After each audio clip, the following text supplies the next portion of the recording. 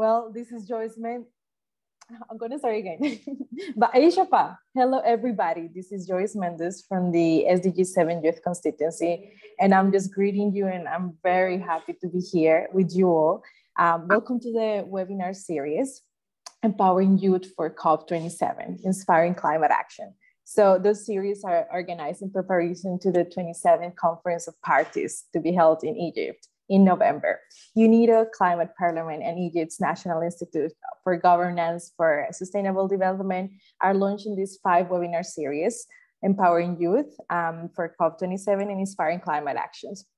The goal basically is to build capacity and engagement of youth from the region, understanding the terminology and also the main climate issues with a focus on the nexus with industry and innovations.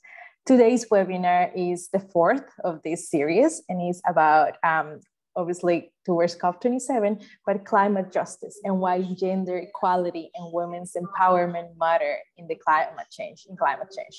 So we will introduce basically to our amazing speakers that they will approach the gender dimensions of climate change and explain what they are key in enhancing gender equality and women's empowerment, while combating and adapting to climate change. As well, we will talk and reflect more about this gender and energy nexus, showing that access and control over sustainable energy is crucial to leave no one behind. So we're gonna have presentations, interactive presentations, but also we're gonna have an interactive Q&A session.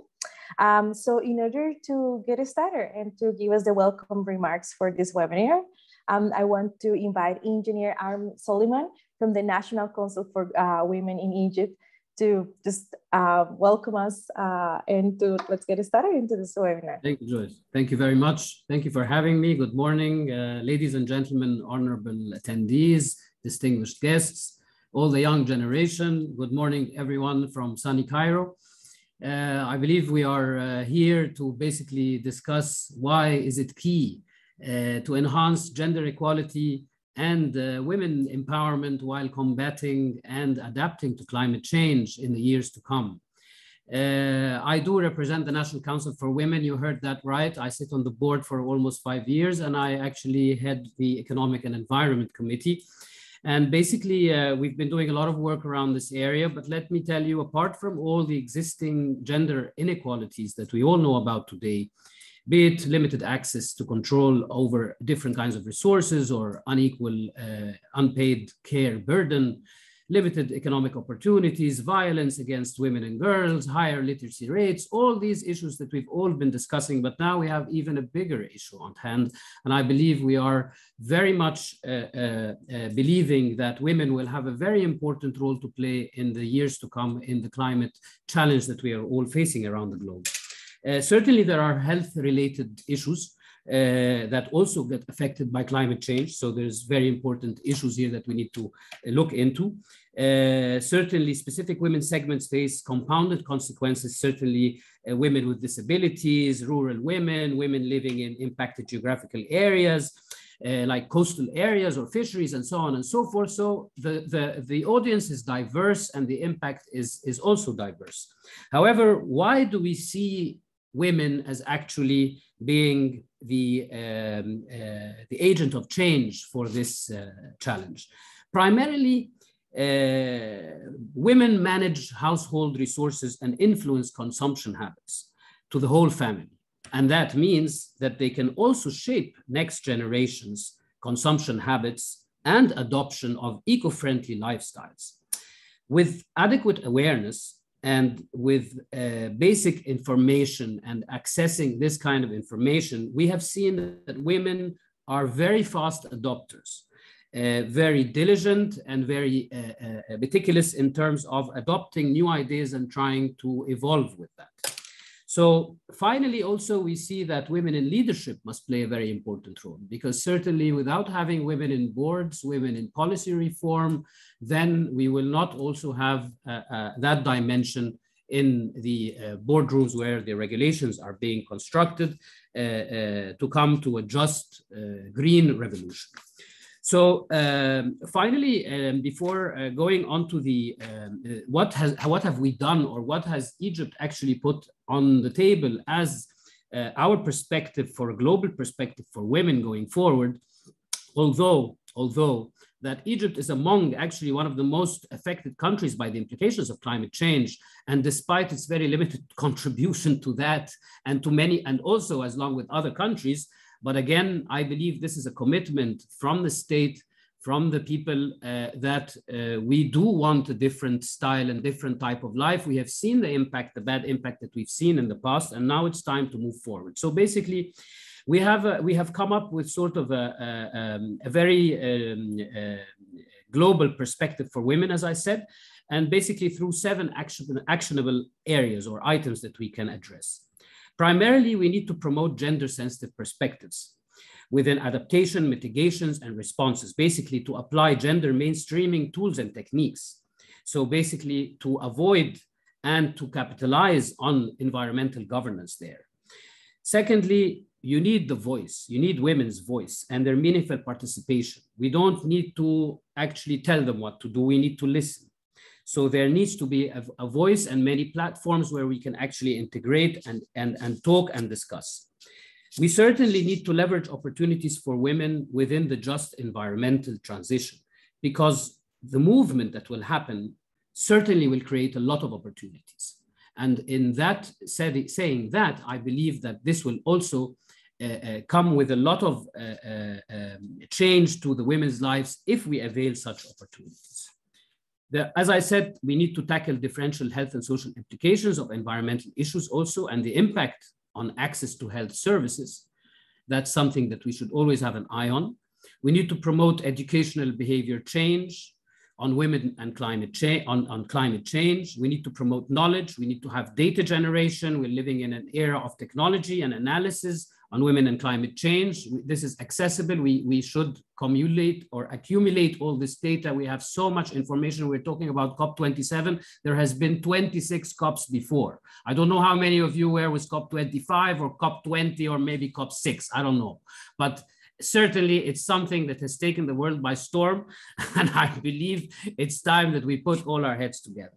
So again, without economies of scale, without something being profitable and economical, we have seen so much incredible innovations in the past for green, sustainable types of projects, but we have also seen a very bad numbers on the profitability side and all that. So again, this is a challenge, but what I see happening now is the change that is taking place. With the change of regulations, as I said, a lot of opportunities come and enforcements arrive. And that means that the economies of scale will differ. So that will certainly impact the economics of things. And this, I believe, will take us to a different playground than where we were 10 years ago until the few last years.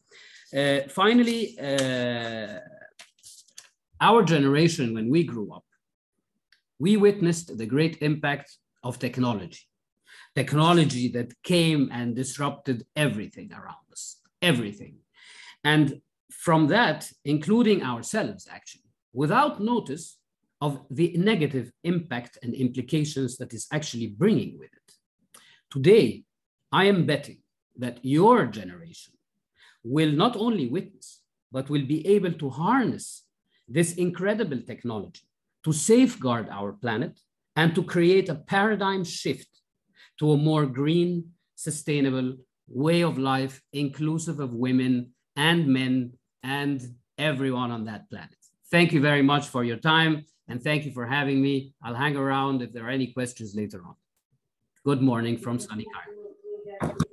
Thank you very much, Engineer. And I was actually thinking about the COPs. COP27 is my age and it's been 27 years. So we obviously need to be more ambitious, but also I'm sorry, Joyce. I just had to say, I would like to say that also I look very forward to receiving everyone to their participation in COP27 in Sharm el-Sheikh in November. Sunny Sharm el-Sheikh, beautiful place. And if you can't come in person, please join. I'm sure there are a lot of ways you can join through virtual communication. Thank you, Joyce. Sure. Thank you, everyone. Thank you, Nido, for having me and looking forward to hear the distinguished guests. Thank you very much. And I think this, what you comment regarding gender sensitive perspectives are fundamental. And those are the ones that we'll be exploring as well today. So, okay, let's continue. In order to set in this scene, I want to invite Amira Haghani, scientist and a climate justice organizer. How are you doing today, Mrs. Mira? Thank you so much. Thank you for having me. I am very happy to be here. As Amir said, I've been doing the COP circuit for over 20 years. So, have some experience with that. But for me, I think my main kind of work that I've been doing is around organizing and talking about maybe climate justice in different ways. So I'm very happy to be here and hear what others have to say. Brilliant. So let's start talking about like what's climate justice and what does entail from a climate justice organized point of view, from a global political standpoint, as well from a scientific lens. Oh, thank you so much for that question.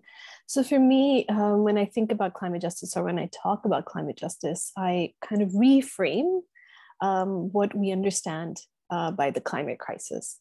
So my starting point is a bit different. We always see the climate crisis as something external, something that causes, of course, extreme weather events, and it causes a lot of disasters. My country just faced a great climate disaster, one of the biggest disasters that we've seen in recent history. Pakistan, 1/3 of it is underwater, with over 33 million people displaced internally. So of course, it is a matter of injustice because, as you know, Pakistan has cumulative 0.098% of the emissions of the global emissions, but is facing the most dire impacts. So there is disproportional impact on who is creating the emissions and who is impacted by them.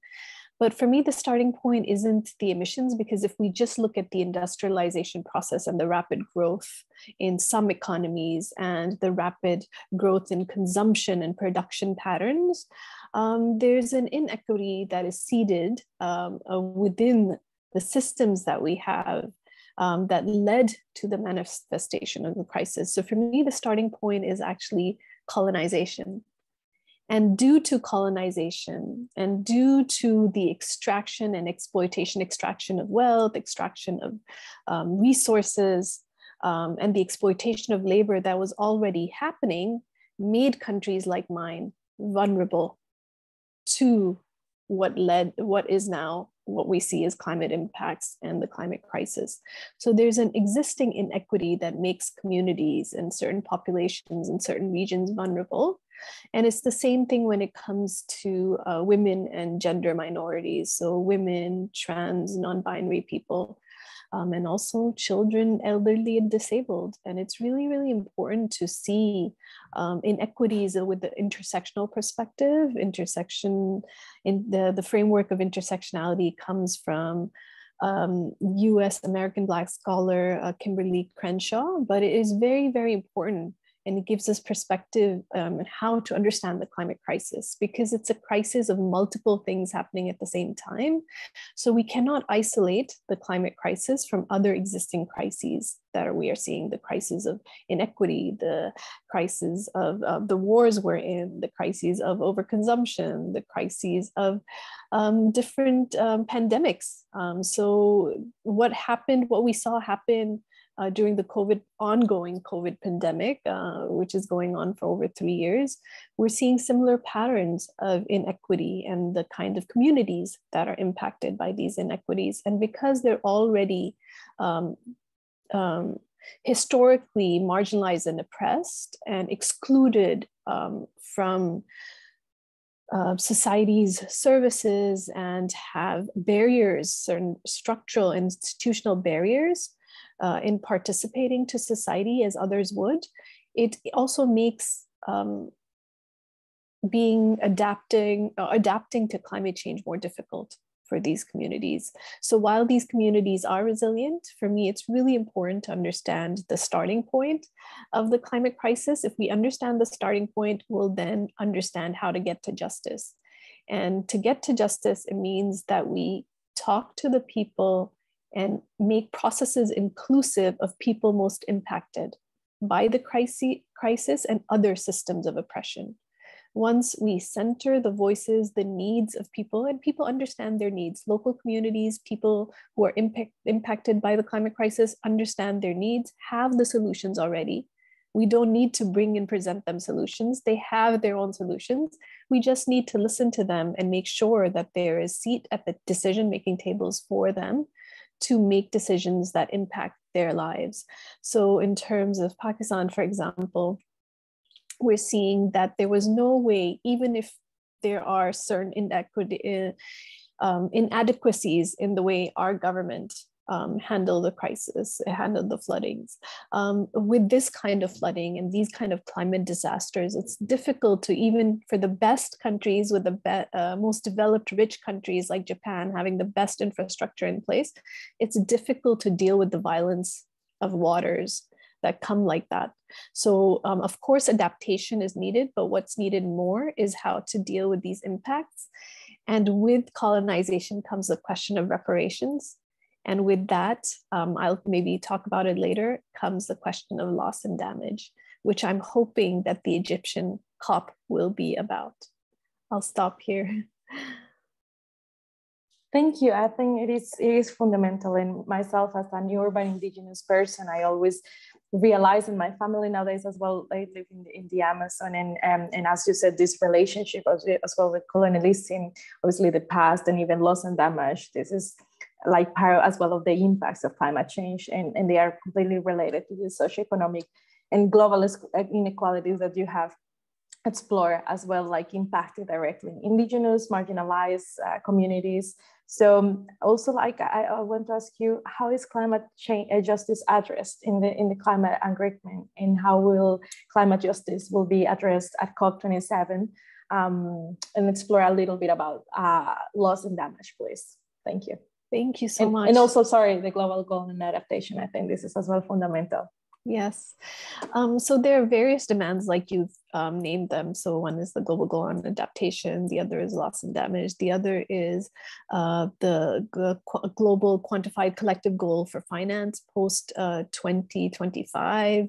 We've still seen the 100 billion a year still missing. So I don't know what to expect from rich nations in terms of financing. But I think at the heart of the negotiations when it comes to climate justice, the way it's addressed within the UNFCCC and within that context is in emphasizing on equity. So what does equity mean when it comes to the climate negotiations? What does historical responsibility and capability mean? And so a way the question of colonization and historical cumulative emissions is addressed through historical responsibility and capability, something that rich nations really push back against, being the top polluters, being the top cumulative polluters, being responsible for 92% of the historical cumulative emissions. They really deny their responsibility in creating the crisis. So I think at the heart of it is, how do we address equity or inequity within the system? Because any kind of finance given to countries in the global south, countries who are part of G77 plus China, the AOSIS countries, the least developing countries, it's always seen as benevolence and charity instead of an act of solidarity for the harm already caused. So what we're asking for in terms of justice and in terms of moving towards what could be considered a part of climate justice, I think getting to climate justice would be giving land back, would be giving up power, would be a complete shift in how global systems work. It would be the dismantling of capitalism as a system, because within the capitalist system, it's very difficult to get to solutions that would lead to justice. So I don't think we're getting to any of that anytime soon, but within the negotiations, in really emphasizing the importance of equity, the importance of historical responsibility and capability, and really looking at the harm that's already happened. Loss and damage is a 30-year demand. It was first put on the table in 1991. And it's still not, we still don't have a facility for loss and damage, which came up in Glasgow. There's certain milestones that have happened in between, but we're nowhere near even getting the recognition of how great an issue loss and damage is. So I think it's really, really important. I think today is a global call for action on loss and damage. Lots of civil society NGOs from the global south and the global north are calling for that. They're calling for the Egyptian presidency to really take on loss and damage as something that is one of the key elements of the COP that will deliver a successful COP. So it's really, really important that we focus on some of these demands that are not even just coming from the civil society, but are coming from delegations that are vulnerable. And Pakistan is going to be chairing the G77 plus China. And it also held in New York at the UNGA an event on loss and damage. I think this, as chair, they're also going to be putting this demand. So it's really about rethinking and also for me, it's about cultural shift. So changing our values, moving from, okay, yes, this happened in the past, but we're going to do this for you now. We're going to give you technology, but with conditions. They're going to be patents. You can't produce the technology yourself. We're going to give you money, but as loans, not as grants. So you're going to have to pay them back, and then you're stuck in a debt cycle. So these the systems that we're working within, we need a cultural shift. We need a shift in values. We need to move towards a solidarity with countries that are at the forefront of the climate crisis. We need solidarity with the people and communities at the forefront of the crisis.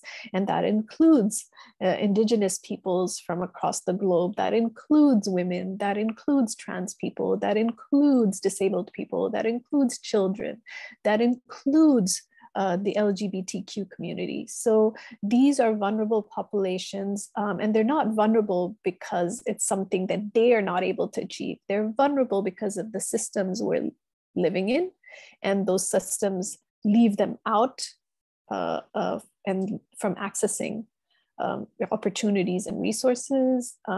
So it's really, really important to address the inequity that exists within the system and move to this cultural shift of solidarity and care. I'll stop there. Happy to answer any questions later. Thank you very much. And I think you explore and you really set the scene with obviously with the vocabulary, with the perspectives, either how we will be addressing and those valuable recommendations regarding addressing equity at COP and beyond COP as well is fundamental to have this kind of paradigm shift as well, to localize, like the Paris Agreement and the negotiations back to our countries and back to our realities. And yes, indigenous peoples, we are very capable. We have a lot of knowledge that is not just in museums. So yeah, let's continue the conversation. Thank you very much, Mira. We will start with part one, which is the role of youth in climate justice. For this, I want to welcome Jessica Antonis, campaigner with the World's Youth for Climate Justice. Well, I'm so excited to see Jessica again. She's as well head of the UN delegation to G7, policy and advocacy coordinator at One campaign. Welcome, Jessica. I hope you're doing okay. And I want to ask you directly, how are youth being affected by climate justice? What are those impacts and those dimensions in the different part of the world? Thank you. Thanks very much. So hi, everyone. Great to be here. And thanks for joining us this morning for me from Brussels. So I'm Jessica. I'm with World's Youth for Climate Justice. And we have a big global campaign to take the world's biggest issue, climate change, to the world's highest courts, the International Court of Justice in The Hague, and to get an advisory opinion on the intersection between human rights and climate change. And this movement was started in the Pacific, actually, by students there, and it's been brought forward to the UNGA. So yeah, I'm really excited also to talk more about this campaign to you guys and hope on a lot of support. As to your question, I'm really happy with the introduction by Mira, really excellent explanation of all the issues at stake and the different aspects of climate justice as well. And I'll talk to you a bit about how that affects then youth as a group too. I know you've heard all of this before, but climate change and the global warming and extreme weather events, the loss of biodiversity, it doesn't happen in a vacuum. It affects our lives directly. And you often hear this when people talk about climate change. They say everyone will be affected by climate change. Everyone will feel it, but not everyone will feel it the same way. And we've heard Mira just speak to this. It is very different growing up in the Netherlands, like me, compared to growing up in Pakistan. And we've seen it with the recent humanitarian crisis that's coming up right now, and human rights of those living on the front lines are directly violated. We're talking about rights such as right to food, to housing, to health, and the right to life. So the human consumption has been out of bounds for a long time, mainly by the high income countries that have industrialized because they were able to colonize countries, extract resources, emit CO2, create these crises. In a very short way, a summary of what we talk about. And youth are extremely affected by this directly because we are the ones having to live longest with this. I'm the same age as Joyce, so the COP came into being when we were born. It's been a long ongoing conversation. And we know that in 20 years and 30 years, it will look a lot different, and we are worried and we have to live with those consequences. The Paris Agreement was a key milestone, the 1.5 degrees, to stave off the worst effects. And I think we all agree here. Young people are super engaged on the topic. They really know the science behind it. They do their research, they engage and talk on it. But they have a very different economic and political position in this world. Youth are underrepresented in political forum. And when we talk about youth, it's also important to realize that about half of the world population is under 30. So we're talking about a really big group here, and only 2.6% of people under 30 are parliamentarians are under 30. So we are really underrepresented there. And the same economically, when you just start out and you want to have a good education and you want to get a job, you are in a very different position than you are when you are a couple years older and you are able, for example, to move when a disaster happens. So youth are in this, not in this great position. Luckily, we are mobilizing. And again, this looks different around the world. Europe actually is having an aging population. But for example, on the African continent, the youth population is growing. And one estimation I saw around was that there's 15 million jobs needed every year to harness this youth population and to provide everyone with a decent job. And there's huge potential for renewable energy, but also for adaptation projects to create these jobs and to have people in valuable positions for the transition that we need. But for this, we need a lot of action still. And for example, this was also touched upon, but we do need high income countries to deliver on the promises already made, such as a finance promise of 100 billion a year. That is not to say that 100 billion a year is enough. I think we've reached around 80 billion a year. And even if we provided now the total promise of 600 billion, it's not a number that will save us, let's say it like that. For example, the African group of negotiators is calling for 1.3 trillion, which is much closer to the actual costs and needs. And yeah, I also really appreciated the call to loss and damage. I actually wanted to mention it, and I will touch upon it maybe a bit later. But yeah, I hope I gave a good overview of the consequences for the youth population. Exactly. And I think that sometimes it's even like, sometimes it's like overwhelming is the reality. Like that's something that we have to deal with, especially as you have mentioned in Global South, is climate change. Sometimes it's not an option. It is our only choice. And I also want to ask you to explore a little bit how like we youth can promote that climate justice, how we can become advocates of change. and how can we be as well participating, promoting climate justice at COP27, kind of explore a little bit about the options that even people here can be, like how can we be following the negotiations during COP27 and localizing that action back home? Yes, thank you. So the young population is really key to climate justice because we make up half the population, but also because I think we are extremely well connected because of our access to internet and to social platforms. But also I think that young people realize this global interconnectedness and our dependence. So what I do in my daily life impacts someone on the other side of the world and vice versa. And you've seen unprecedented youth movement and youth engagement in the climate crisis, which is really great, really amazing to see. I wish it wasn't necessary, but at the same time, we are here with almost 200 people and you take the time to be here and get educated and get organized. So that's really, really amazing. And yeah, again, thanks for also being here.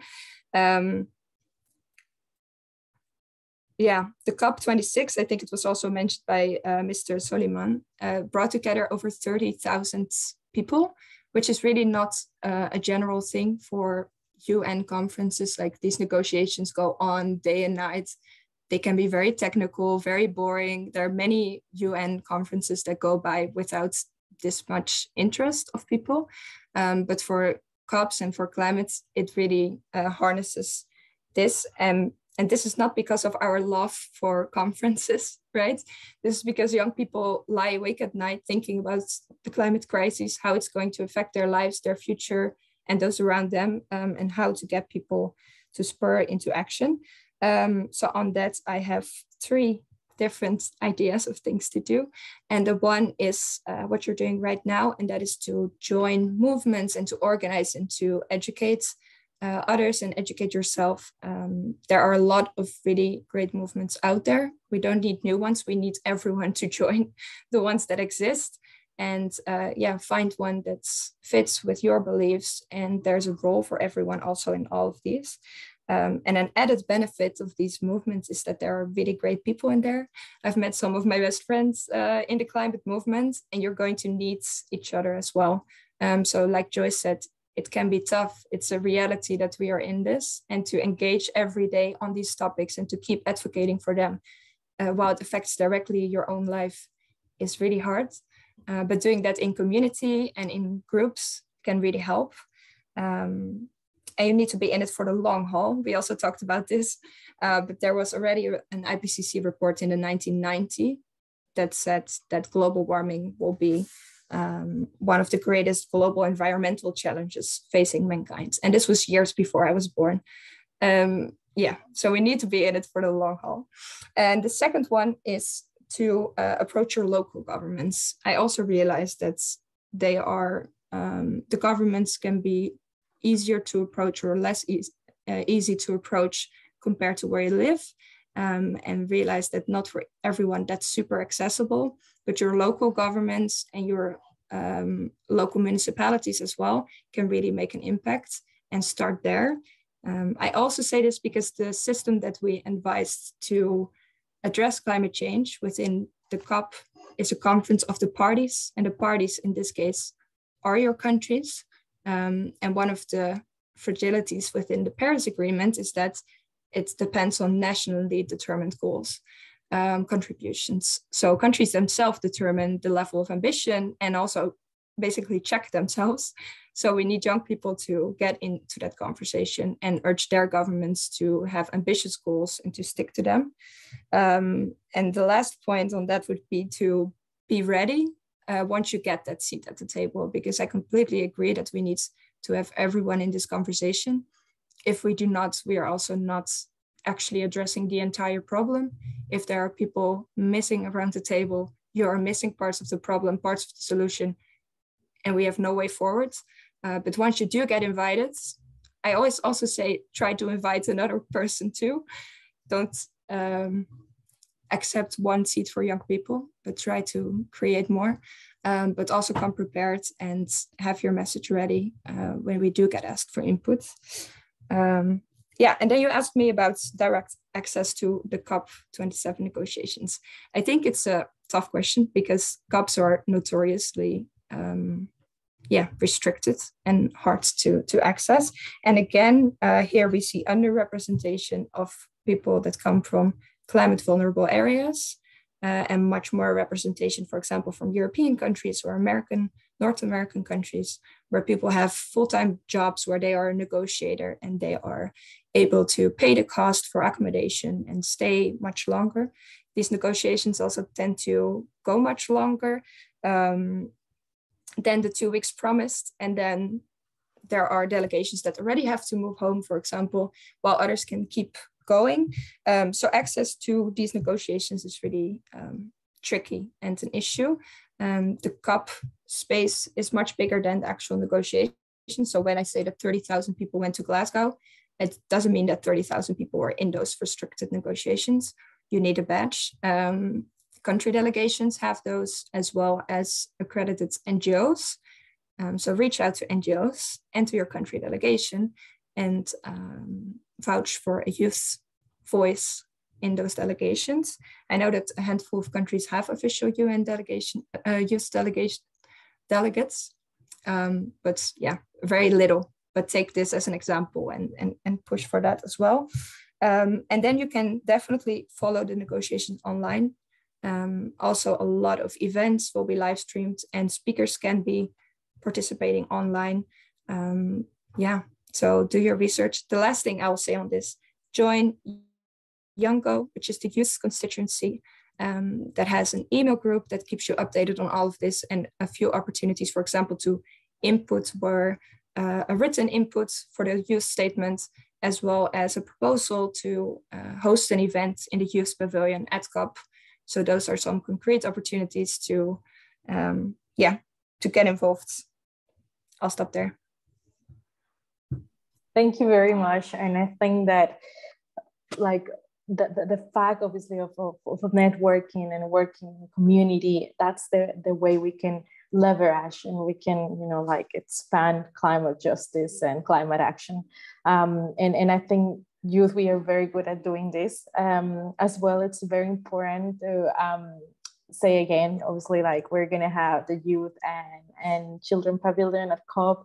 We're going to have hybrid programs online. So try to join, follow as well these international youth organizations in order to ensure as well that your voice will be represented. And what's important as well, Jessica, as you mentioned, to be ready to understand what's happening, to read the indices of your country, to enter in contact, but to work on this with your community.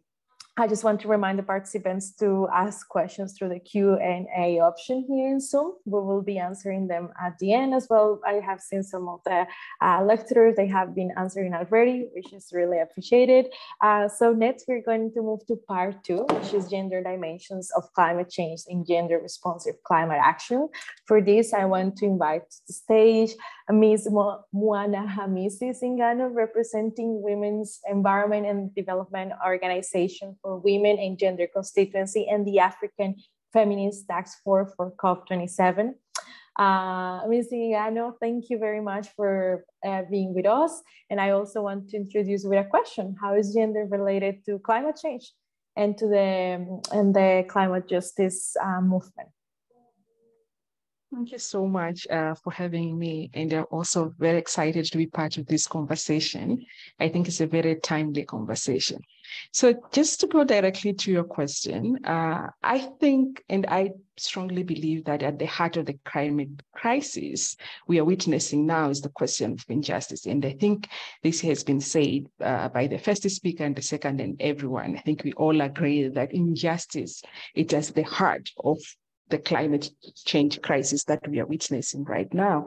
Unfortunately, we live in a world where those who are responsible for creating this climate emergency are better equipped to deal with it. And those who have contributed the least have the least ability to deal with this. And this, as it has been said earlier, this is because of the systematic, structural, and historical discrimination and exploitation. And this is true if you look, for example, on the reality between global North and the global South, if you look the reality between urban and rural, if you look at the reality between within the urban center, for example, if you look urban middle class vis-a-vis urban poor, if you look between men and women, able and differently abled people, binary and non-binary person, adult and youth, and the list goes on. So we have created a world where this a few group who are powerful can contribute to this crisis while others bear the brunt of it. So unfortunately, again, this economic, social, and political aspect determine one, who own resources, two, who own knowledge, and three, who makes decisions. And sadly, those who are positioned at the periphery of power are constantly considered as less knowledgeable, unable to lead, or considered poor, even though the reality is, it has been said, that often than not, their resources have been grabbed from them. And it becomes worse when this identity intersect. So for example, if you find to meet a non-binary young Black person living in a rural village, clearly they carry far heavier brand of climate crisis than, for example, a middle-class man. And that is why for us as feminists, we strongly and constantly believe that we need to change all this system of oppression that constantly interact itself, and that include patriarchy, capitalism, neoliberalism, racism, and all other related system of oppression. And we need to center gender at the heart of climate justice processes, but also climate justice movement, because it intersects with everything else.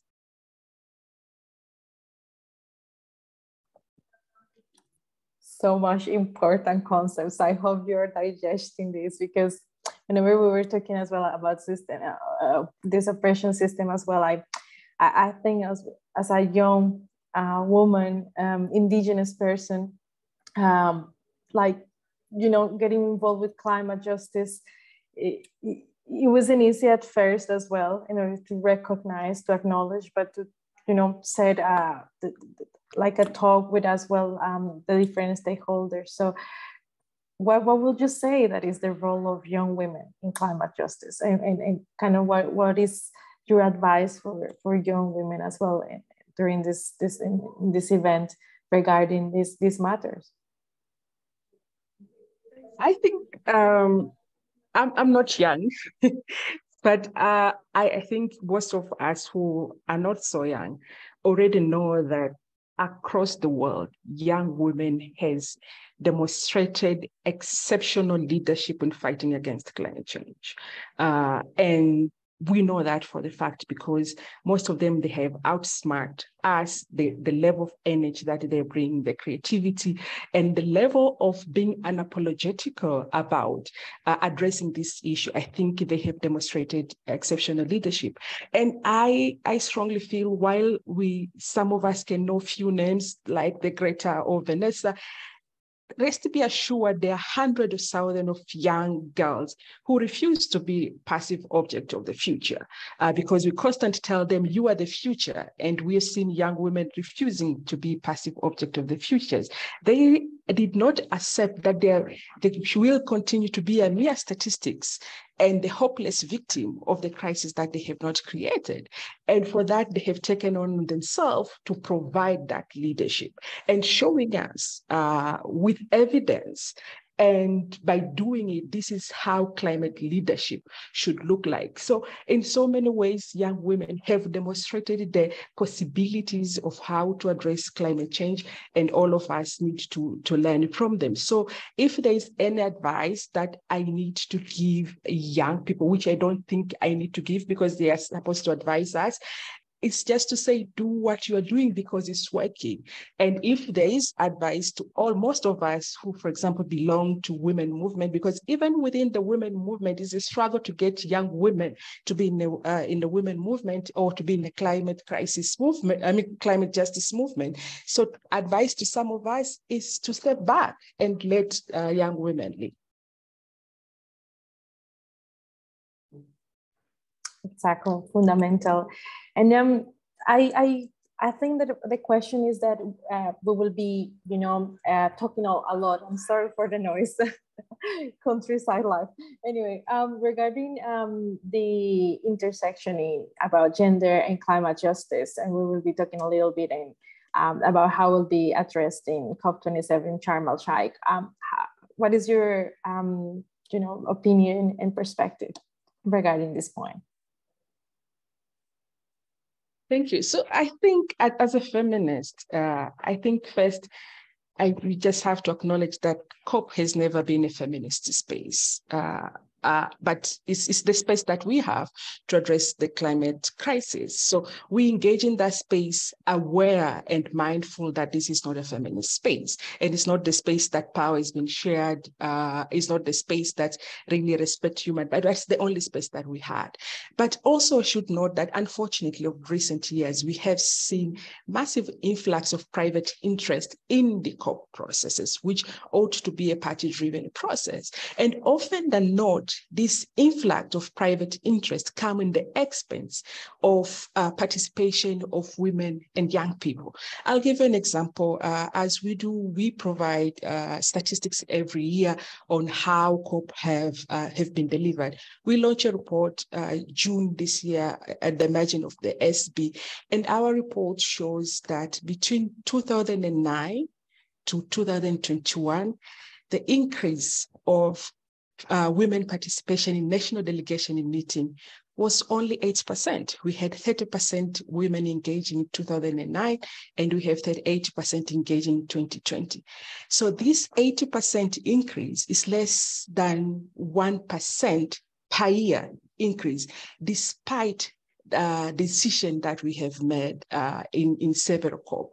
And also, what was also disturbing to know that within 10 years, the head of delegation who are women, the increase was only 3%. We have 10% of head delegation being women in 2009, and we have 13% of women being head of delegation in 2021. So 3 years increase in 10 years is alarming. And this is why we're saying that the influx of private keep on squeezing the already minimal shrinking space. And what also was interesting to note when we did this analysis is in 2015, when we are leading COP21, which was decisive COP, the head of delegation sort of dropped to 9%. And this says a lot on how government also looking at women leadership when it's a time to make strong decision, then you need men leadership and not female leadership. So it speaks a lot to how systematic the position of women has been. But we do believe, especially when we go to the Sharm el-Sheikh, we do expect government first to recommit on addressing gender gap. That one. And second, this year marked the midterm review of Gender Action Plan. So they have already, Secretariat have already launched several reports. Member states have been invited to submit their submission, and the discussion has started during the SB. Unfortunately, parties couldn't agree on the text, but during Sharm el-Sheikh, we're really looking forward to see government recommitting resources and recommitting the ambition to ensure that we close the gender gap, but also making sure that gender is mainstreamed across all different strands of UN policy. Exactly. I think it's a very clear message, and I hope that we come with specific outcomes out of the COP as well, but as well as maybe how civil society, young women, we will be having to localize again this agenda back in our communities, back in our villages. And those spaces are fundamental to share those perspectives, those are global challenges that we are facing. And also, in order to have as well a transition to the part 3 that is about climate finance, I want to ask you, what is a gender responsive climate action, and is there enough funding available for this? Definitely, we don't have enough funding available. And I think this is well documented, and there's enough statistics to show how much goes to women's led organization in climate funding, specifically on projects which primarily focus on gender. So the funding has not been available to support gender standalone project, but also to support mainstreaming of gender. What we have seen for so long is parties and multilateral spaces telling us they don't know what gender transformative actions look like or program look like. And as women in gender constituency, we have taken upon ourselves every year to document at least 20 projects that are gender justice solutions. And the idea is to give parties evidence of what is working, what already community are doing, because it's not fair to constantly think that women and young women are only victim because they are already there doing a massive tons of work, but they are not recognized. So my call is and continue to be, rather than putting money to fund pilot project imposed from one country or from global north to global south, why can't we now start taking a deliberate effort to support local-led gender justice solution, which are there and the evidence are there. So there is no longer excuse of saying, we don't know this project. We can show you where they are, and we can connect you to the women and young women who are leading an exceptional work in their communities. Exactly, Ms. Engano, those points were really concrete and as well very impressive, the work that you have been doing, the research, and showing that, yeah, we are subject of solutions, not just victimizing or just like that. We are as well not just waiting for the support, but as well we are waiting as well for more ambition. And somehow I heard a sentence that it says, takes cash to care. So in this way, I want to move to part 3, which is the role of climate financing, promoting just climate actions. And for this, I want to invite to stage Dr. Gerard Phillips, a manager of climate finance and environment division at African Development Bank. Thank you for joining us, and to start the conversation, how can we make sure that climate finance promotes climate justice and ensures an inclusive economic development? Great. Well, thank you very much indeed for having me here, and it's a pleasure. I also have to note I'm not amongst the youth on this call, and have a long history of attending the climate negotiations. So let me just start by putting the role of women and girls a little bit into perspective. And forgive me, I mean, I tend to sort of, and I think often we combine women and youth together in a lot of our comments and statements, because some of the problems that they face are the same. But I do want to acknowledge that they're not always the same, and there are circumstances where we need to make a clear distinction. But for the purposes of my intervention today, please consider it a broad church, including both women and youth. So, of course, as Amira at the start said, women are the primary caregivers and homekeepers of most of the global population, and that already ties them down and makes it very difficult for them to undertake particular activities. In Africa, 70% of the food is grown by women, while only 15% actually own agricultural land, and 5% have access to agricultural extension services. So they're broadly discriminated against there. We have 290 million women and girls without access to electricity. 90% of women have informal employment in Africa. So that means only 10% of women actually have formal jobs. where they can rely on that as a source of income. And as we've heard from some of the other speakers, Africa is the youngest continent. Currently around 20% of Africa's population is in the age range of 15 to 24, and the median age on the continent is around 20 years.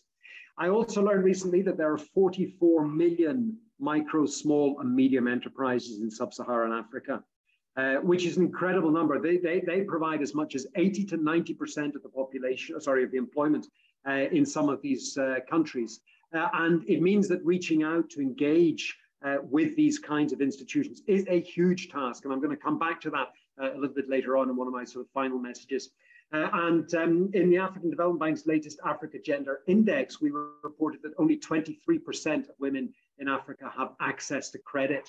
And that's a real problem, because when you can't access credit or finance, then you can't invest in the technologies that you need to adapt to climate change and to help mitigate greenhouse gas emissions. And that keeps women in particular and youth in poverty and in poor situations that they can't move out of.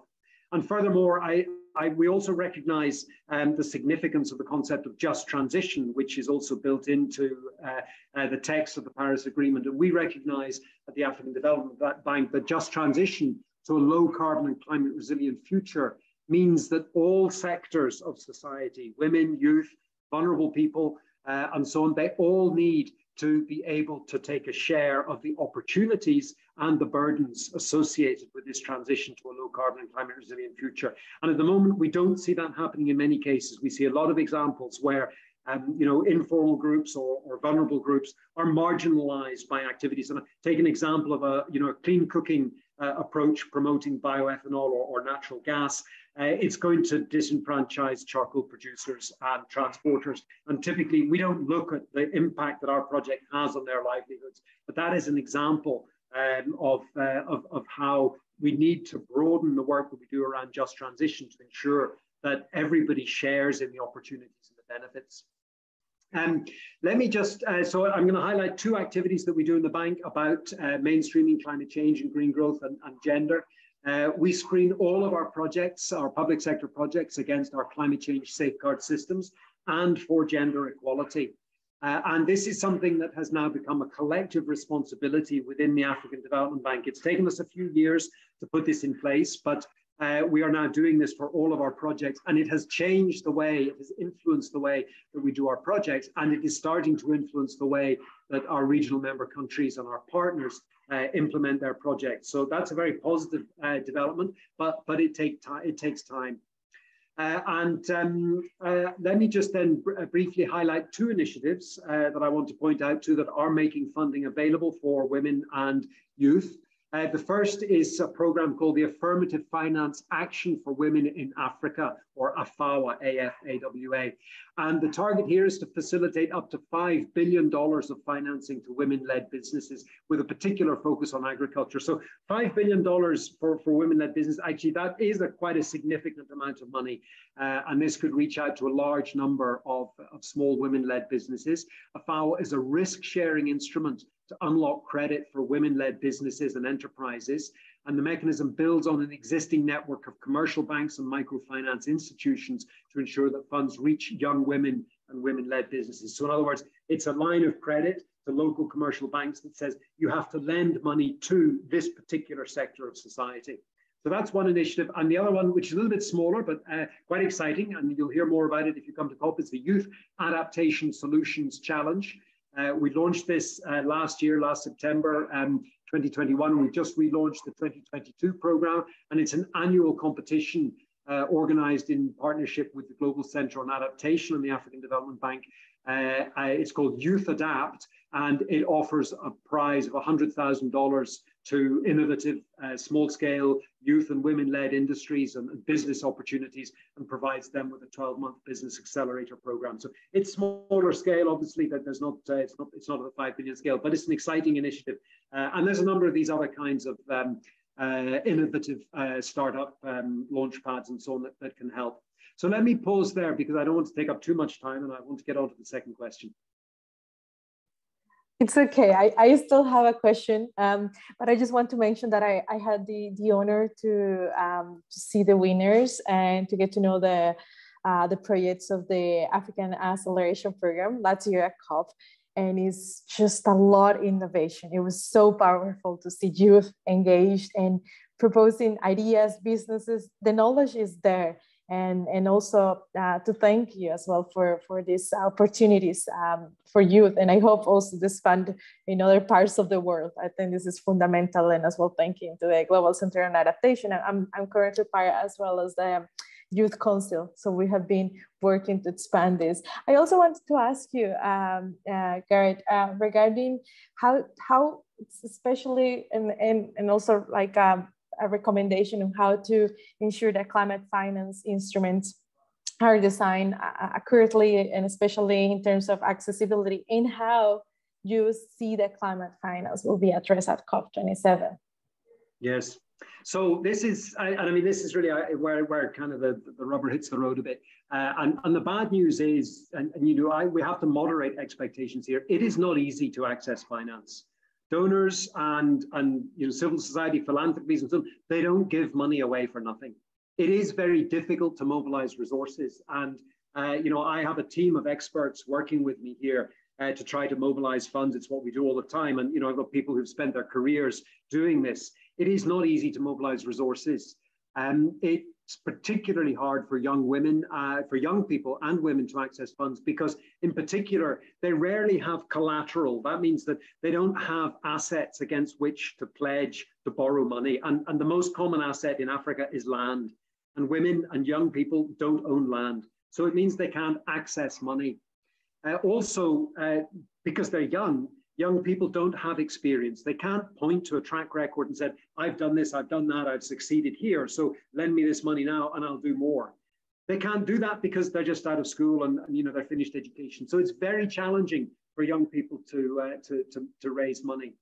And when we look at the financial instruments, the international financing instruments that are available in the climate change space, and this is typically the international climate funds and maybe specifically the Green Climate Fund, you can see that these instruments are designed to work for large-scale projects. And the kinds of entities that access them are sophisticated international infrastructure funds, engineering companies that build roads and bridges and power stations. So those are the kinds of organizations that speak to the existing climate finance architecture. The kinds of projects that they develop are, typically large scale, because it takes a lot of work to mobilize finance. So people don't want to lend just, $100,000 or a couple of $1 million. They want to lend $50 million because it's the same amount of work. So, inevitably, the existing climate finance architecture is skewed towards large scale projects implemented by international engineering companies and so on, and not by women and youth in African countries or in other developing countries for that matter. And so and I think this is a really important message, and speaking to people on this call, and I think it was it Jessica who said, you need to have a message to take to the COP. A really important message to take to the COP and to communicate to your negotiators and your delegations is that the existing climate finance architecture does not work for women and youth. You are never going to be able to access $10 million from the Green Climate Fund. It's a really hard story, but I have to tell you the truth. You need to push to change the architectural structure to enable people who don't have access to collateral and people who don't have experience to still access funds. And I'm going to tell you about two initiatives that we are developing in the African Development Bank specifically to tackle this problem. The first is called the Adaptation Benefits Mechanism, or ABM, and you can find more about that at abmechanism.org. And the second is our Green Banks Initiative, or the African Green Financing Facility. So very briefly, because we don't have a lot of time. On the Adaptation Benefits Mechanism, this is an instrument that invites developed countries and consumers to contribute towards the costs of adaptation projects. And that's important because we're very good at, relatively good at contributing towards mitigation. There's lots of money for renewable energy projects, but there isn't much money for adaptation projects for many reasons. So through the ABM, we invite consumers in developed countries to contribute towards those costs, and to do so by paying for the delivery of what we call certified adaptation benefits. Now, This is, again, it's a bit detailed, a bit technical, but it's important to understand. This is what we call a results-based payment instrument. And it means that the purchaser only pays when you deliver the goods. And what that means in practical terms is the project developer takes all the risk. So that is a way to get around the fact that women and youth don't have collateral and experience. They can say, look, if I can deliver this certified adaptation benefit, you pay me. And we can agree on that basis. We can sign a contract and the adaptation benefit mechanism puts a system in place to enable that to happen. Now, okay, the project developer, the women and youth are still going to have to take the risk and they're going to have to work hard to do that. But at least you can get past this problem of not being able to raise the finance because you don't have the collateral and the experience. So this is a different approach. It has some similarities to some of the instruments we had under the Kyoto Protocol, but I think most of you are too young to remember that. So I won't go into that. The second initiative is our Green Banks initiative. And Green Banks is quite a broad term. It ranges from a national climate fund. For example, FONURWA in Rwanda is a national climate fund that gave grants to help technical assistance on green projects, green energy projects in particular, right through to banks or institutions that can mobilize resources and lend money. And the idea is that these are national institutions that will lend money to green or Paris-aligned activities, and they can have a proportion of those funds to go to women and youth and so on. And what's important about these green banks at a national scale is that they can mobilize resources from a number of different places. They can mobilize it from donors, from the Green Climate Fund and from development banks, but they can also mobilize local currency and funds from diaspora and from government-raised revenues. For example, if the government were to put a tax on particularly, for example, the import of fossil-fueled engines, and so on, then they could use this money. And we think that this is another really important initiative. There's been many very successful examples of green banks, and in my country, in the UK, they finance the construction of the offshore wind industry, and were set up specifically to do that. So this can be a very transformational initiative. So those are two areas, and you can visit our website and learn a little bit more about those. But they are examples that you can take to your negotiators of financial instruments that could change the architecture and enable women and youth to access funds. And I want just to make one more point. We don't recognize it, but women and youth bring very important ingredients, particularly to adaptation projects. Women and women agriculturalists in particular, they are the guardians of our agricultural biodiversity. They are the ones who know about the crops and the varieties and the seeds. They collect them, they protect them, and they grow them, and they know and understand them. You cannot develop adaptation projects without land, labor, entrepreneurial spirit, access to biodiversity, and access to local governance structures. Of course, the other thing you need is money. The Green Climate Fund has the money, but they don't have any of the other ingredients. And the women and youth bring those ingredients. And we need to bring that to the table and say, that's what we have to contribute to this initiative. Let me stop there. Gareth, thank you. Thank you very much for all those kind of perspectives. And unfortunately, yes, I think as a young person and women from indigenous communities, I hear a lot about climate financing and everything, but true, like how to get to access to that, it's a long process, and it's also to get to know and to change as well that structure, but as well how we, as well as part kind of in the negotiation process, how we as well make our governments aware about this, and even about literacy in climate finance is fundamental. Sometimes we think that we know the terms and how we're talking, but then it's very different sometimes from what we think it is and what it is. I also want to take advance, and there is a common question in the QA, and it's like we want it's Ahmed Mohammed Saliman. He said that he has expressed that they want communication channels with the African Development Bank that support the startups. So how will be, I'm going to rephrase kind of the question, how will be kind of the way, for example, I have a project, let's say I'm a young person in an African country, and I want to reach the bank. How will this be, this process? Like, what do you advise to set a communication channel kind of with the different banks as well? Yes. So look, it's interesting. I get asked this question many times, especially from young audiences. And the answer, I'm sorry, my answer is really disappointing, and it never satisfies anybody.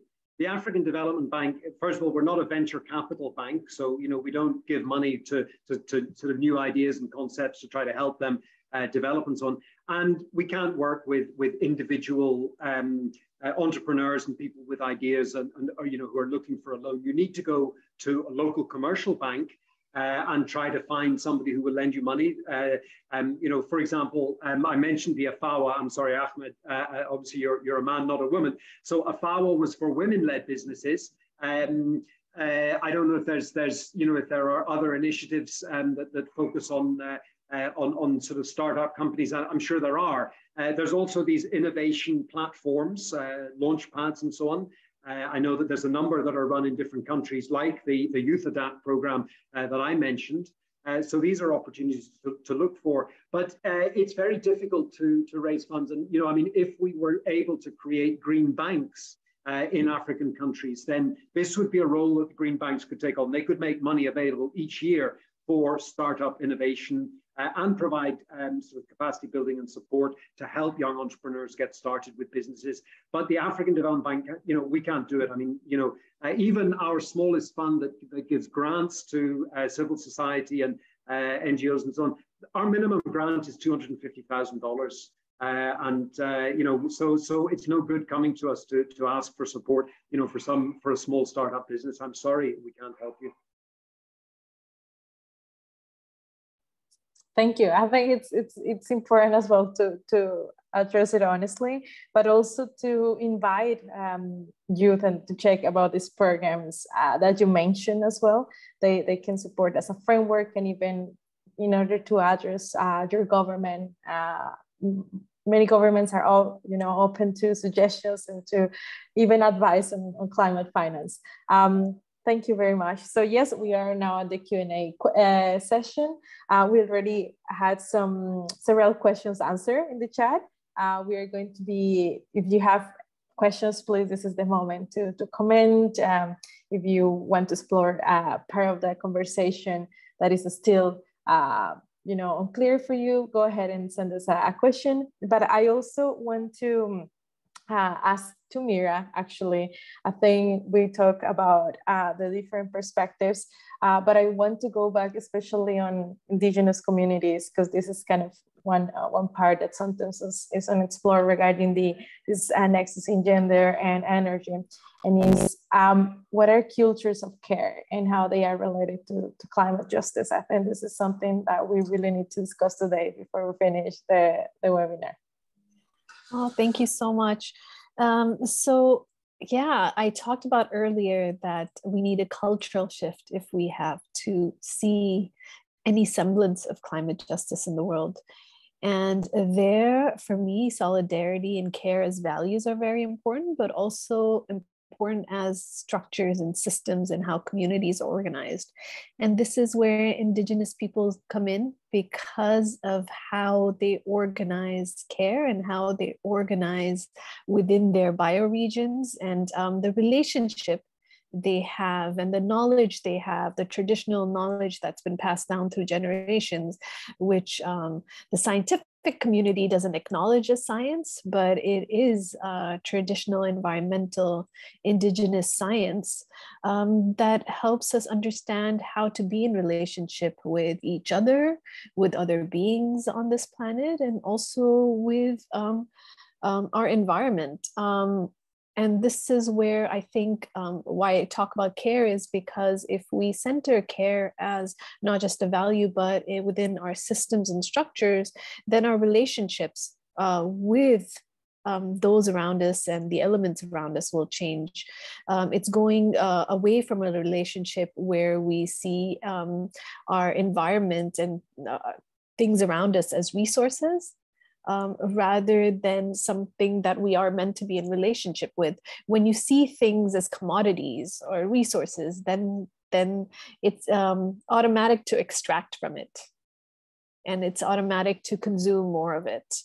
And so it's about a shift in perspective, shift in paradigm. And for me, I learn a lot from indigenous cultures and the knowledge and the traditions that they hold and what they've passed down, because I think those are some of the solutions that we need to relearn as society as large.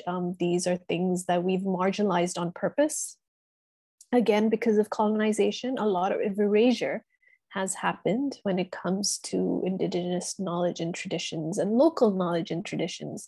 And this is why I say that women and non-binary trans people, because they've been struggling, and even youth have been struggling against these systems of oppression, which Mishi named, and I'll name them again: patriarchy, neoliberalism, imperialism, white supremacy, ableism, and cis-het normativity.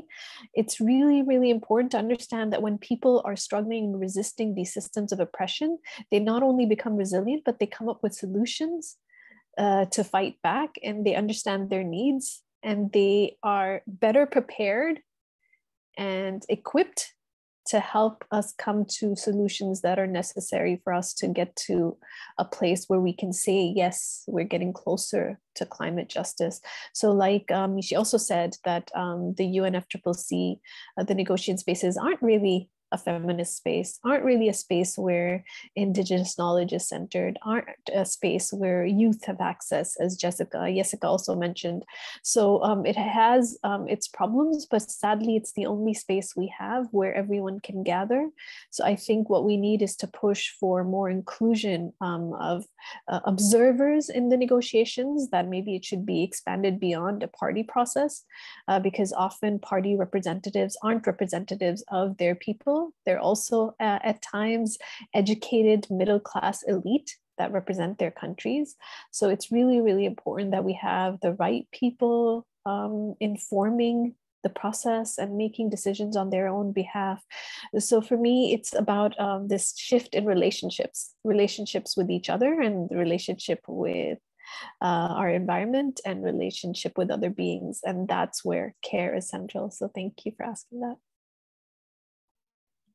Sure, thank you. I think it's, whenever exploring this nexus, we realize that also like respecting our paradigms, our cosmoviews is fundamental as well. We have obviously an international system, but back into our communities, the modus operandi is different. And bringing, this knowledge, some of the times when I talk about adaptation, the stories that even my grandma used to talk me about how they used to cultivate water. And you're like, come on. And nowadays those options are, again, being very used to face climate change, and they are innovations. They are millennial innovations. So I just wanted to explore about this. And some of the questions as well, I want to notice that mention that several of our lecturers have answered the questions already in the Q&A session. So please take a look if you have additional questions.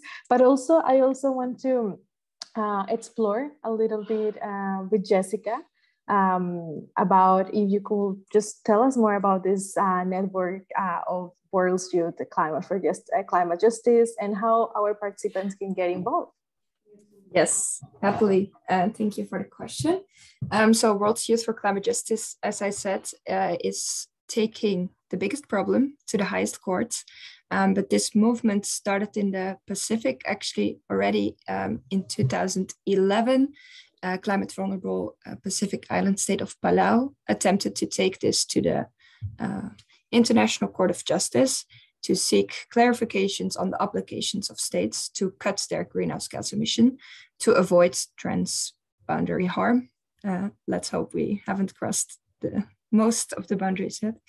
But this attempt was unsuccessful, and afterwards came the 2015 Paris Agreement, where states could voluntarily contribute to the reduction of emissions. And then in 2019, so not that long ago, 27 law students of the University of the South Pacific learned about this case and were very inspired by the initiative. And they set up the organization Pacific Island Students Fighting Climate Change, also one you should definitely look up. And they have built upon Palau's idea. So to focus human rights and climate change and tabled a proposal. This was done now by Vanuatu and other island states. And the World Youth for Climate Justice is a campaign that has joined this effort to amplify, because what is needed is a majority of member states of the UN to vote yes to getting an advisory opinion. So for example, right now there is the UNGA General Assembly, and there are a lot of actions going on and people informing the delegations there to hopefully, as the votes will happen sometime soon, vote yes, but also again to urge your national delegations, so to have these movements in different countries. Yeah, and we believe that this advisory opinion on climate change will not just summarize the state's existing obligations, but also spur progressive action and give interpretation of those obligations to make global progress. And yeah, I'm going to share a link of the campaign, and yeah, please, everyone is very, very welcome to join these efforts. Thank you. I was about to ask you, like, just share the link so, you know, they can get in contact, and in case as well they have more questions or perspectives. So we have a couple of minutes left, and as well to Mrs. Cingano, but do you want to tell to our audience regarding gender responsive climate action and why it is so important that gender and climate action movement is supported by young men, non-binary and young women equally? And as well, this will be kind of answering as well one of the questions that was as well on the chat regarding this matter. Thank you. Well, thank you. I strongly feel that we need everyone to solve climate crisis that we have now, and we need those in the power to take heavy responsibilities, and this include those who are in the power and those who have resources to take responsibilities. And this include, for example, Global North, and also this include men and men in position of power, men in position of leadership, to take responsibilities to address climate justice. So I strongly believe we should not be in a position to say it's only this one group, because what we are continuing to see that is we are putting a lot of burden on women to address the crisis that they have not solved. And we are asking men to support while they should be taking responsibility to undo the crisis they have caused. So to me, I don't think this is the question of support, rather than this is the question to do the right thing. Because they are, in most cases, they're the one who has contributed to this crisis. But also, by extension, this world is for all of us. So when the hurricane hit or extreme event happened, they don't choose gender. Of course, those who have least resources to adapt, to be rescued, will be mostly impacted. But at the end of the day, we are all impacted, as the IPCC report has shown that we are all impacted. We all have to take those responsibilities.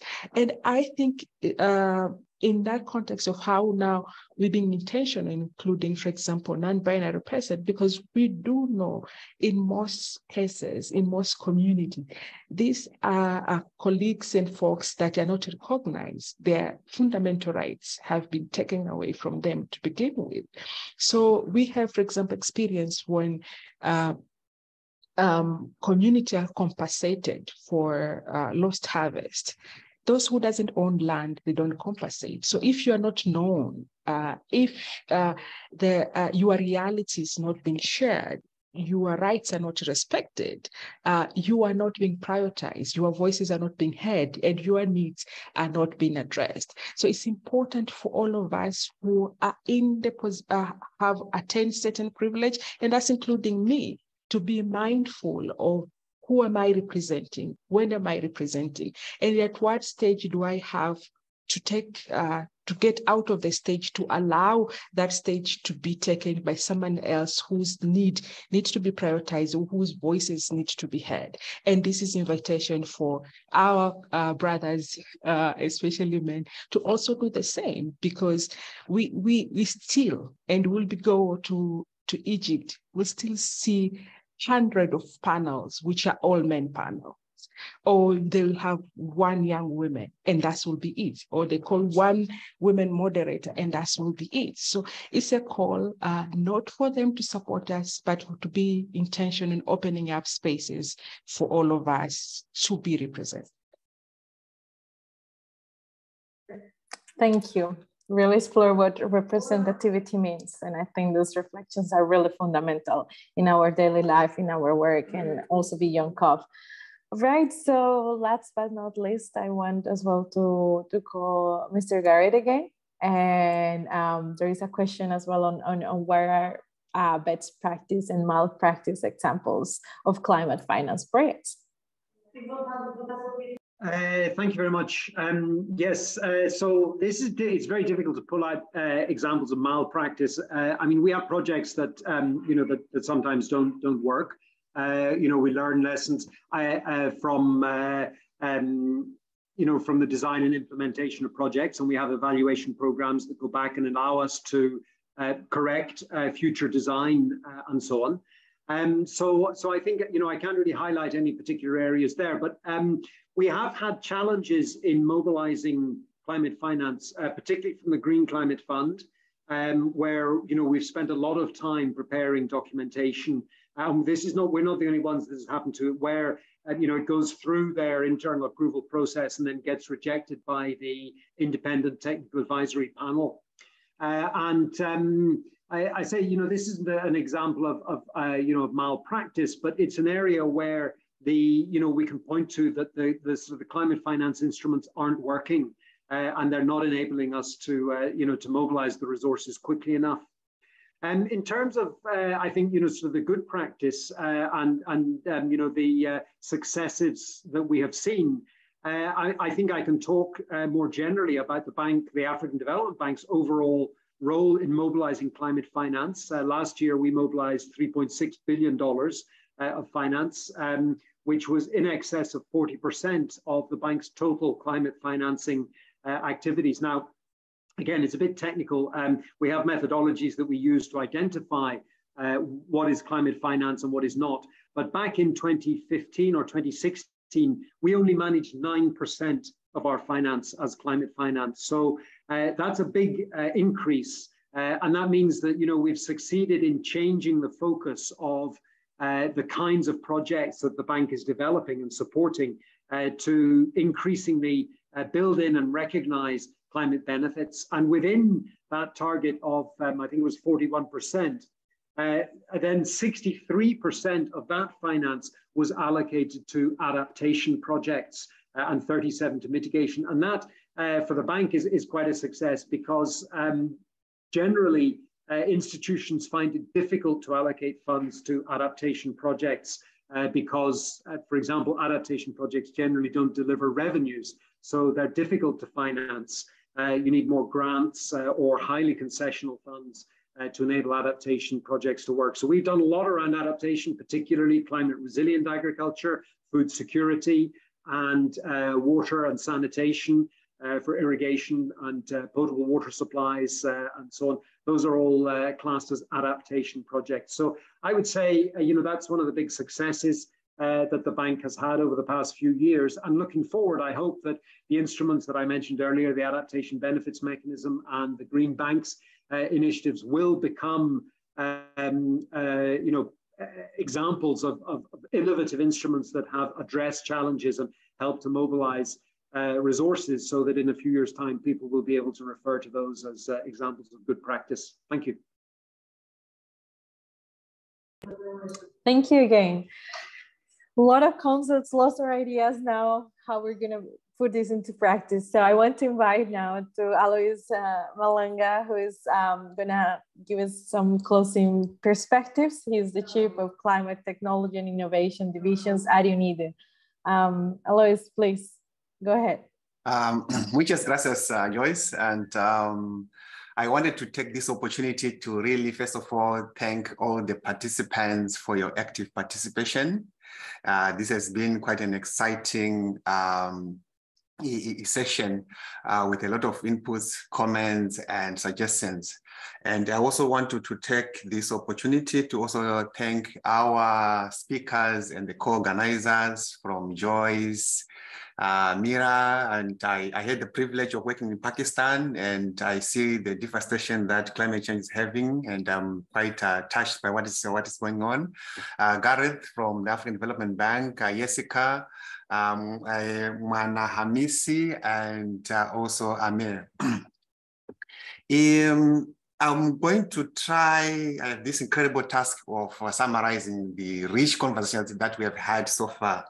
And it is quite interesting. So what I'm just going to do is to mention some of the highlights that were mentioned by the different speakers.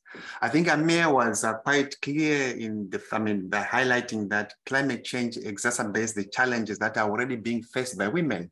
Women are facing challenges because they are responsible for unpaid work, existing discrimination systems, and also they manage household activities. So, but women are fast adopters. They are meticulous and they're diligent. So they can be the agents of change from households all the way to boardrooms. And we need to promote gender-sensitive perspectives. We need women's voice in all platforms to hear them rather than to tell them how they can be part of this climate change conversation. Education and behavior change and women and climate change. And also we need to accelerate innovations that are based on helping women to participate in the climate change conversation to address both their practical needs and strategic needs. I'm going to go to Mira. Mira was very clear that our generation has witnessed the greatest technological transformation, and that the historical marginalization and barriers are making climate change much more impactful to developing countries than developed countries. And to get to justice, we need to talk to people to deliver locally driven solutions that are designed by communities. Gender equality should be anchored in the broader context of the climate crisis and broader economic systems, and the need to rethink or destroy or address some of the vestiges of capitalism and colonialism should also come central to this conversation. Loss and damage should be prioritized, and money that is coming and support that is coming to developing countries comes with a lot of strings. Technologies are provided without patents. So we should focus on a solidarity and care-based a support system that addresses the needs of rural communities, the LGBT communities, the youth, and the indigenous communities. So we need this, a cultural shift and to address the issue of climate change.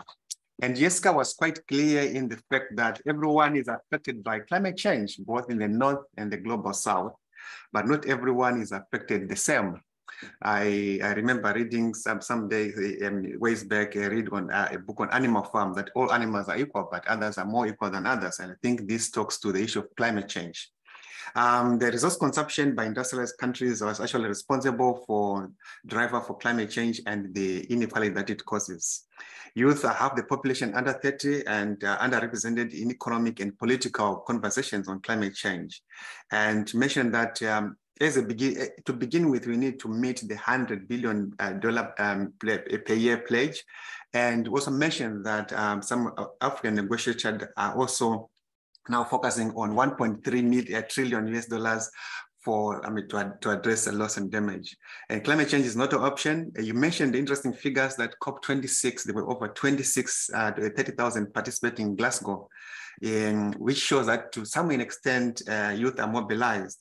And you mentioned that youth should join movement and organize, and there's no need to create new movements, but to join existing movements so that you can amplify the roles and concerns of women and youth in the climate change conversation. Mwana Hamisi mentioned that climate change is at the heart, at the heart of climate change is the issue of injustice, and that those responsible for climate change are better equipped, yet those that are not responsible are least equipped to respond. And so we need to address climate change in this dynamic between north-south, rural-urban, and all the divides that we are facing, our society is facing. Feminists need to change systems of oppression, patriarchy, and capitalism. Also, I think you should mention that women have demonstrated exceptional leadership in fighting climate change. So we need to build on these success stories to ensure that we are able to amplify and address climate change in such a manner that women are at the center of the actions. I'm someone who worked for African Development Bank before. I'm impressed by the statistics that were mentioned by Gareth, that women are 70% are responsible for 70% of the food that is produced, yet only 15% on land and 5% have access to agricultural extension service.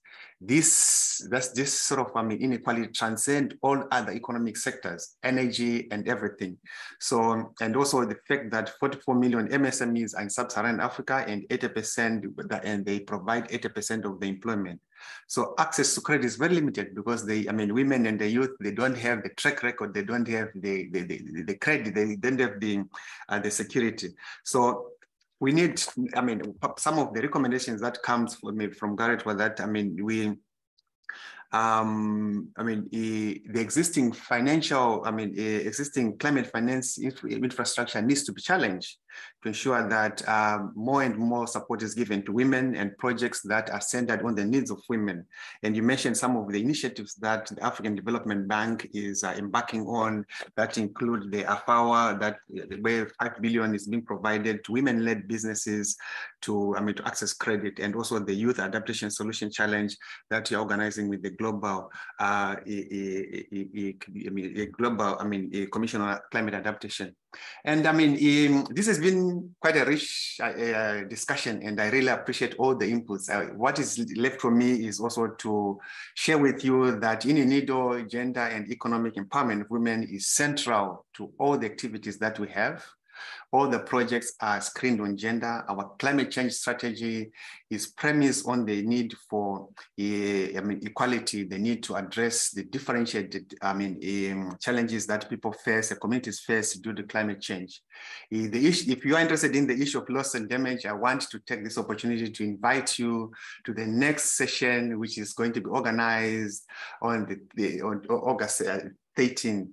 Once again, thank you so much. This has been an enriching discussion. I really want to appreciate all the presenters and the organizers and all the participants. Muchas gracias. Merci bien. Aguillevete, thank you very much for that great conclusion and abstract. It was indeed very rich, and I invite the participants. I believe you will be receiving the link of the recording. So if you want to go ahead and listen again, some parts of the webinar, just go ahead and do it. I think it's fundamental to connect. So some of the lecturers have shared a lot of projects or even their organizations in order to reach to them in case for further questions. But honestly, thank you very much for your work as well. Either to our listeners, but as well to our lecturers for your time. I know the agenda is getting a little bit busy before COP, but it's fundamental to have these reflections, these spaces for sharing globally these different perspectives. So from my side, I just want to thank you. I also invite you to be link and also to check social medias for UNIDO for the following webinars as well. And last but not least, I think global action and climate action needs to, as I said, to have a global perspective and local action and listening. Let's listen to also our ancestors. And I also want to leave you with a question, actually. How do you think you will be a good ancestor? And especially tackling this gender and energy and gender. How will you be a good ancestor? Muchas gracias. Thank you very much for this space, and see you until the next time. Have a great day. Bye. Thank you, everyone.